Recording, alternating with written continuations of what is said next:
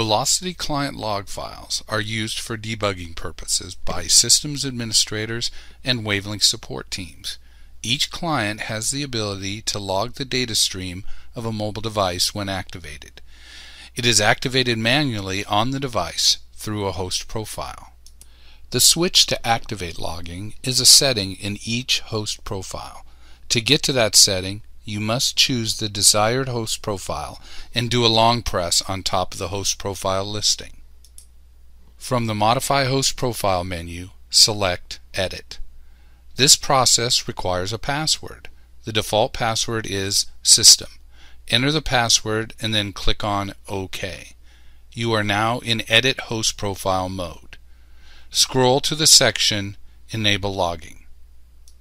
To enable log files to be created, slide the Enable Logging bar to the right until it says Yes.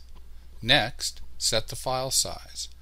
Velocity Client Logging will always have the two most current sets of log files, so make the files big enough to capture the data you think is needed. To save the changes, double-click on the Android back button.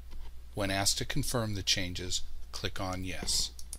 The Velocity Client log files are stored on the device in the com.wavelink.velocity folder. This was created on installation. As we stated before, there are two log files that will be created. First is the most current log file called velocity_session.log. If the data fills up to the maximum log size or the session is disconnected, a new file is created named velocity_session.back. The contents of the current log file are copied into this new backup file. If you are still in the session, the file holding the current data will be overwritten. If it is a new session, the current data log file will be overwritten on Session Connect. Using the default settings, you will always have the last 2 megabytes of data from your device.